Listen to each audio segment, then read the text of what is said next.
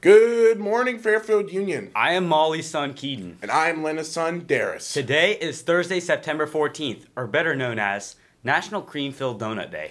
One bite into one and you'll know exactly why these donuts deserve their own day. And on this day in history, the Star-Spangled Banner was written by Francis Scott Key in 1814.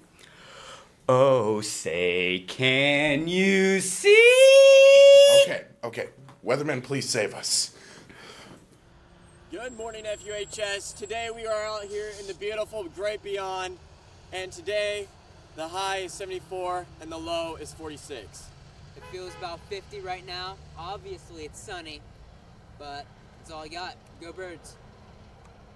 Thanks for that, guys. We want everybody to know that no matter how nice it is outside, it doesn't matter, because you're going to be inside all day. But that's okay, because we have each other. Now, before Darius gets any more emotional, let's go check on sports. Good morning, Falcon Country. I'm AJ and this is my pal Carson, and we're here with your Thursday sports update.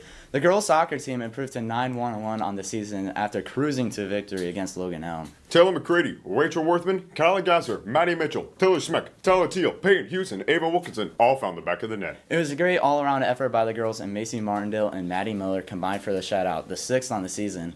JV fell 2-1 to Marietta, and Katie Welch had the lone goal. And the ladies are off until Monday when they head to Willington. Boys soccer traveled to Bloom Carroll last night for a league matchup involving two teams in undefeated league play. JV got things started with a 2-0 victory on goals by Parker Redding and Eli Kidd. Varsity drew 1-1 with the lone goal scored by Cole Rowley, along with some excellent defense and goalkeeping. The boys are back home on Saturday evening as they host Mount Vernon. And that's all we have for today. Good luck to the Sporty Birds competing tonight. Falcon Country, let's fly. Good job, my little birds. I am so proud of you. I hope one day we won't be such pathetic losers and I can be as great, and we can be as great as you guys. Now, me and Darius are going to be starting something of our own this week, and we will be individually picking 2 people a week. Instead of picking someone purely on gender, we're going to be picking you on whatever it is we feel like. I will be picking... No. Dare Bear, I go first. Okay. I will be picking Mr. Bain because he's such a big-time media supporter. And I will be picking Jacob Forson because he has so much potential. Congratulations, Congrats, guys. Now, we're going to see what's really important, the food you'll be consuming today. No chance it's going to be better than General Tso's from yesterday. That may have been the best lunch ever. The rice, the broccoli, the chicken. My goodness. I can't wait to see what they cook up next. Yummy. The lunch ladies are working pretty hard, so we're going to try and find out what lunch is ourselves.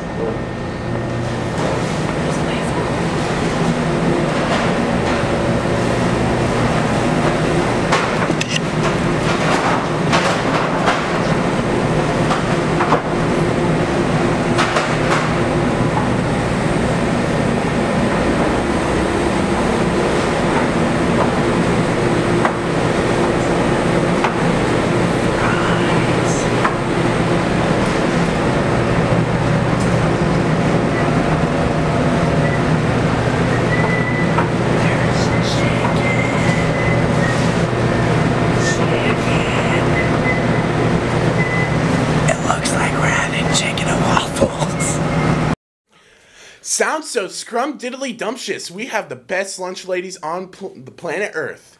Period. Darius, you love our lunch ladies, don't you? Yeah. It's yes, not yeah. Now it's time to see who came out of the womb today. Happy birthday to Sam Sadler. Hope you have a great day today. Oh, that's on the floor. Well, ladies and gentlemen, that's all we have time for today. Remember, it's a great day to be a Falcon. Plus one. Go Birds.